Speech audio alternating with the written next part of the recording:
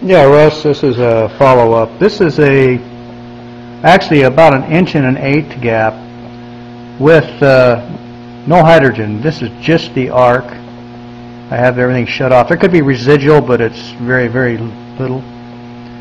What I've done here is I've salted the electrodes a little bit with sodium coming out of the cell. But you can see the blue. Now what I'll do is I'm going to turn on the electrolyzer here, and we'll see what happens.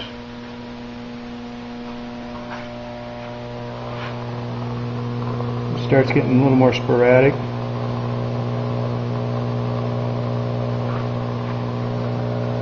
See a little bit of arc spark starting to dance. See the arc dancing on that electrode?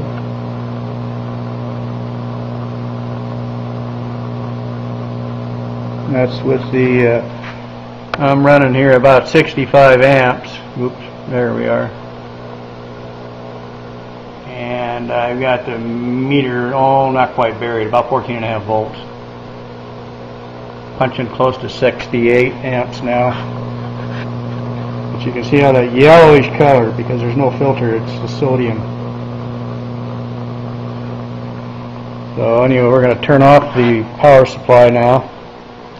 This is me with my finger here on the rocker switch, and you can see the voltage dropping, and immediately the arc changed. Now I'm going to bring it back on and we'll just watch the arc, and you can see the yellowish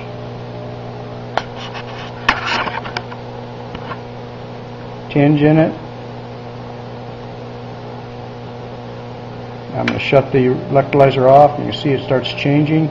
It's more bluish, and the arcs are dancing around a little more.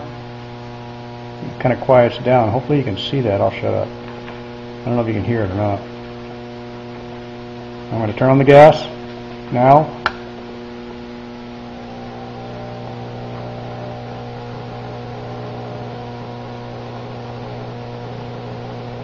Now I'm going to shut off the gas now.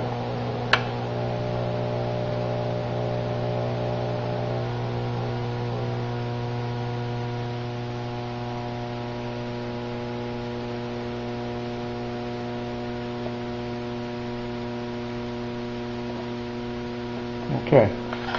Anyway, that'll give you an idea, but that's the unit running again. Alright, here we go. 2 minutes, 50 seconds. Mark.